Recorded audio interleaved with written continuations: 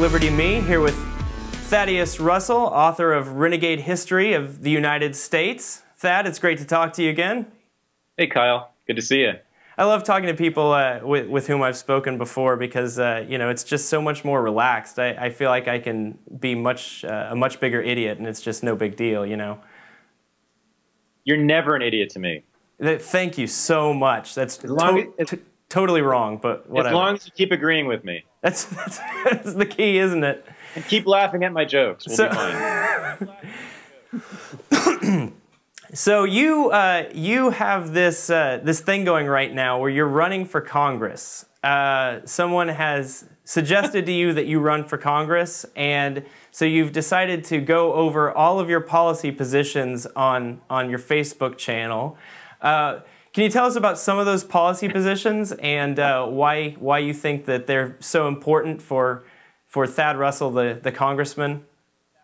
Yeah, well, so the first, well, the plank I haven't actually publicized yet. This is breaking news. Okay. The legislation introducing National Richard Pryor Day. Yes, absolutely. So yeah, you know, I mean, it's sensible stuff, like, you know, bringing all the troops home, you know, closing all the military bases, radically slashing the military budget. I mean, the thing was, it was funny. I proposed, I sort of floated the idea of 50% cut, which I got actually from Justin Raimondo, antiwar.com. And of course, there was this massive backlash, you know, against that. I mean, people were saying, you neocon scumbag, 50%, you know, it should be 99.9 or 100%. Sorry, I'll work on it. I was gonna appoint a committee to sort of recommend a particular percentage, headed by Angela Keaton and Noam Chomsky. We'll see how that goes. Whatever they recommend, I will adopt. You know, I mean, full decriminalization of drugs, all drugs. You know, no taxation, no regulation of them. I mean, what else do you want to know? It's obvious stuff. This is going to sell with the public. You think it's going to sell with the public?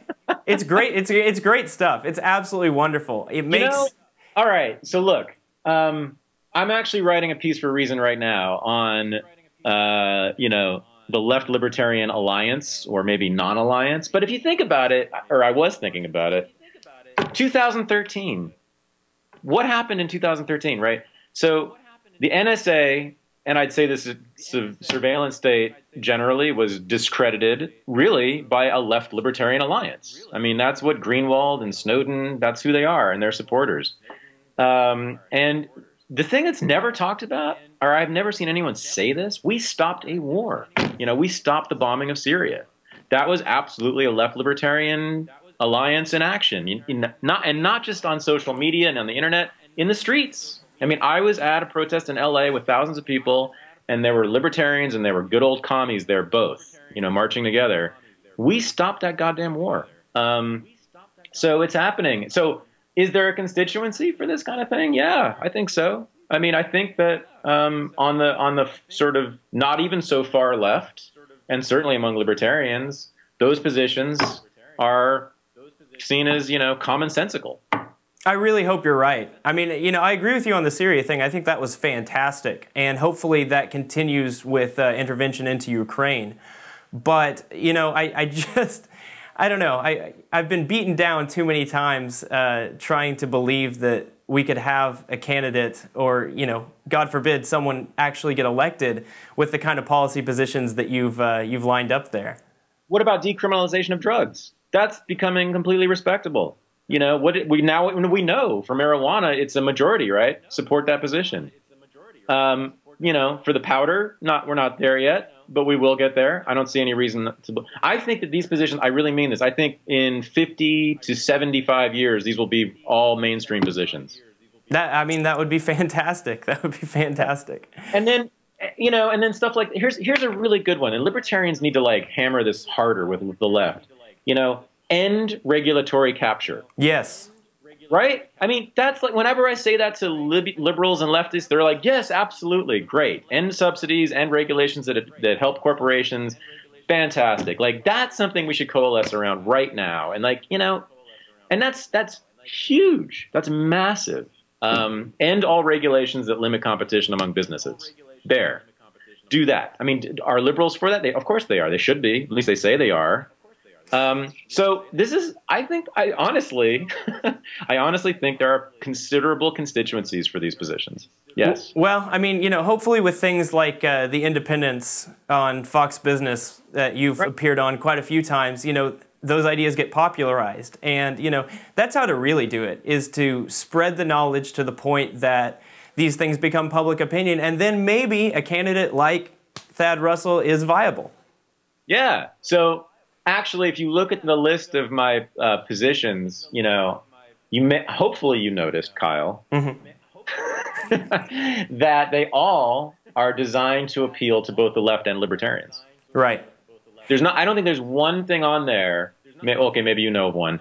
I don't think there's one position that shouldn't have broad support among the left and libertarians. Explain to me why we need to have a guaranteed basic income. Because I like it. Because I want one. Because I want one.